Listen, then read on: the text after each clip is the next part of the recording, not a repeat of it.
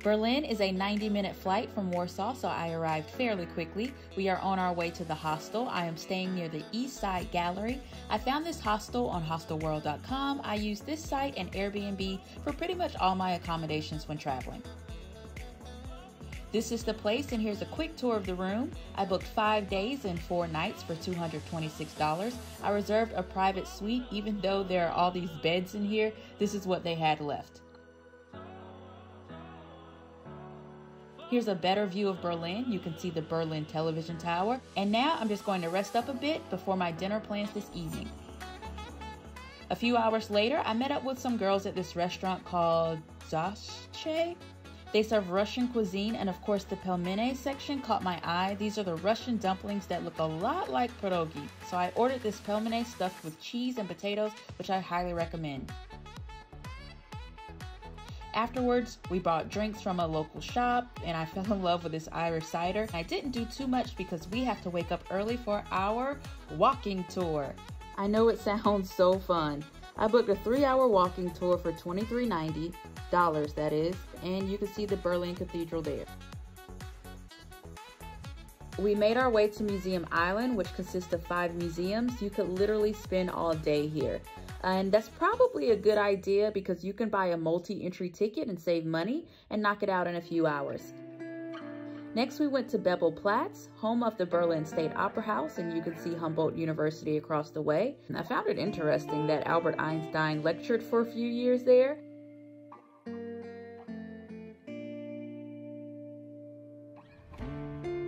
Now you'll see a lot of people stop here for quite a few reasons. One reason is this is the site of the public book burning of 1933 by the Nazi German Student Union, and there's a memorial here to recognize the significance of that event. And that's one thing that really stood out during this trip. The city makes an effort to leave markers and evidence of the past. Although some are grim reminders, they believe it's important the events that took place are not forgotten.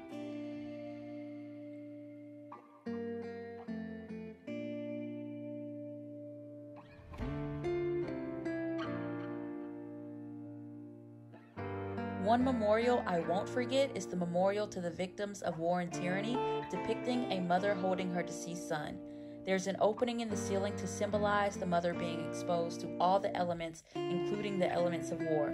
So as part of the exhibit, when it rains, the statue is rained on. When it snows, it's covered in snow. One of the most powerful memorials I witnessed during this tour. Hey guys, it's October 3rd. It's a German national holiday. It's actually German Unity Day, which commemorates the anniversary of the reunification of former West Germany and former East Germany. So we're gonna go to Platz der Republik at some point in the day. Apparently that's where a lot of the celebration takes place. Not sure how it will look due to COVID, but we are gonna go in that direction today and see what we can see. Also, we're going to Museum Island. It's a place that I visited during yesterday's walking tour, and apparently there's a bust of Nefertiti, which I didn't know I really was so interested in, but when I found out it was here, I have to go see it. Thirdly, are we on number 3? Thirdly, we are also going to this chocolate house. I'll put it up here. Shout out to Unique Monique on Instagram. She recommended this place. The girl loves chocolate, so we will also be going there. Last thing before we get started with today, if you are interested in shopping at all, I found out that Berlin is really into the vintage fashion. So I went to this place called Humana, and there are multiple locations across Berlin. I went to the one in Alexanderplatz, and I bought this shirt yesterday because I needed a shirt because your girl did not pack properly. So I got this shirt for €8. So I recommend if you are looking for either vintage things or just gently used things for the cheap, or you forget a shirt or anything like that, check out Humana, okay? So we're gonna jump on this tram and get our day started.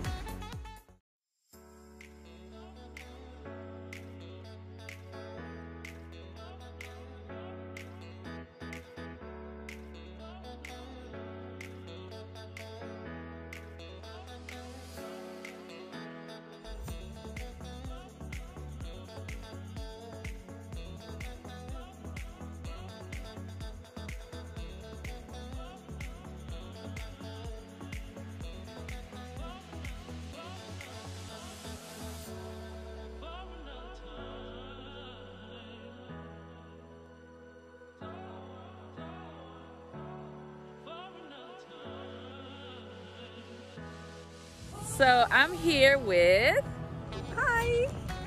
say your name, girl. And Coco. I met Coco in Warsaw, and she told me she was coming this weekend to Berlin, so I linked up. We synced up our weekends, all right? Nice. So we're gonna find some authentic German cuisine. Yes, we are. I don't know the name of the restaurant, but it has $2 signs, not 3 or 4. So that is very important. So we'll see you guys there. So we chose this restaurant because of price and reviews. I got to try a raspberry Berliner Kindle Weiss, which was created in Germany. Unfortunately, the food was a little disappointing, so I wouldn't recommend it. If you do have recommendations for good German cuisine in Berlin, please drop those below so I'll know where to go next time. Hey guys, it's Sunday. Yesterday after dinner, I came back to the room, laid down, and I never got back up. Okay, I was supposed to go to Hotel Adeline. There's a bar and lounge there. Hotel Adeline is where President Obama stays, Queen Elizabeth stays, and it's where Michael Jackson dangled that baby years ago. So I just wanted to go into the bar at Hotel Adeline, have a drink, and be able to say, you know, I'm at the Adeline. But unfortunately, due to restrictions, due to the pandemic, it is closed. So that's just life at the moment. You know, so many restrictions. Bars, restaurants are open.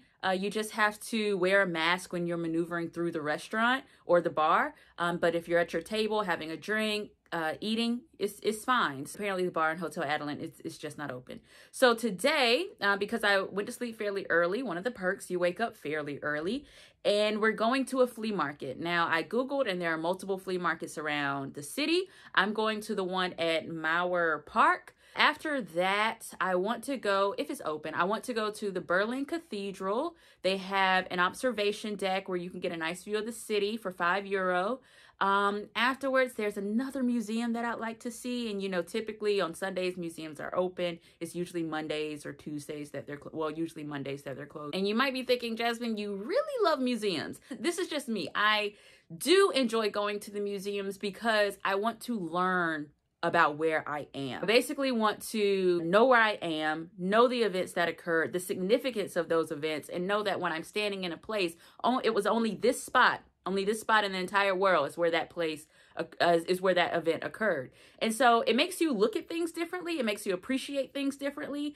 And so that's just how I like to experience the city. So I could go from place to place to place. Oh, there's a building, there's a street. Oh, look at that car. But like for me, it just puts everything in an entire different perspective if I know the significance behind individual landmarks, individual events, and even individual holidays. So that's just how I move. You could travel how you like to travel, but this is just how I like to do things, okay? So with enough of that rambling, we're gonna go ahead, find a way to Mauer Park.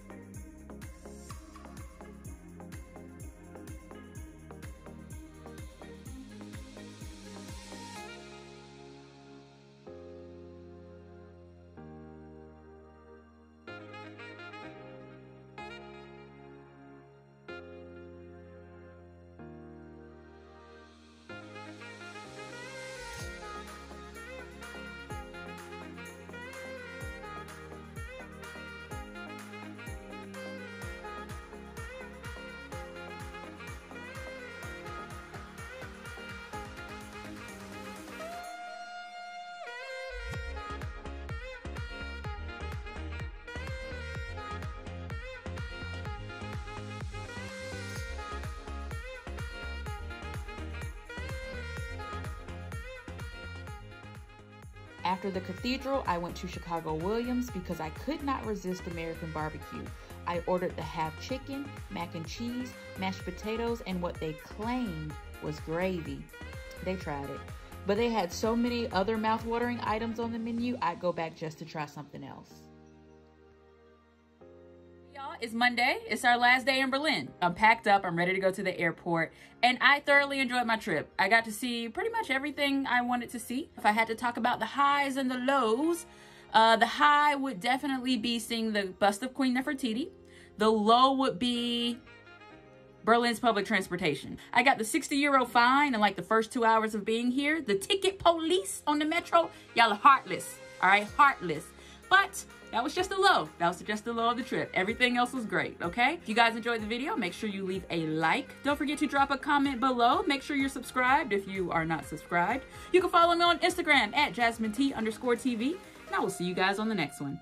Hey guys, just a quick reminder that you can go to JasmineTTV.com. If you have questions, you can schedule time with me. If you have questions about moving abroad, leaving your comfort zone, how I was able to leave my comfort zone so easily, you can select a date and time. I get lots of questions and I think this is the fairest way for everyone involved. You can also scroll the site for additional information. And now you can accessorize your travel life. I've been wanting to do something like this for a while, so finally there are products on JasmineTTV.com. Just check it out. I hope you guys enjoy what you see. As always, thank you so much for supporting the channel. Thank you guys so much for watching, and I'll see you guys next time.